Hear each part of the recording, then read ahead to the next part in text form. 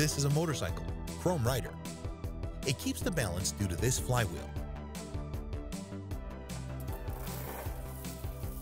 It has a footrest on the bottom to make it stand. If you run the flywheel, the bike rides on its own.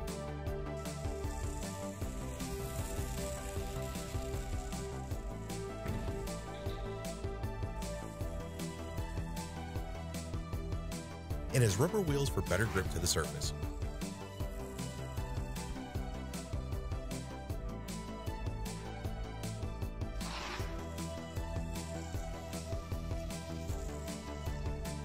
This is how the packaging looks. Instructions, rather detailed, translated to 12 languages. These are metal plates with details inside. It is really easy to remove the parts from the plate and start assembling. Inside, you will see details made of thick steel. We also have a tool, pliers, to make it easy to assemble. Also, there are gloves, a cloth to wipe the model, and a file inside.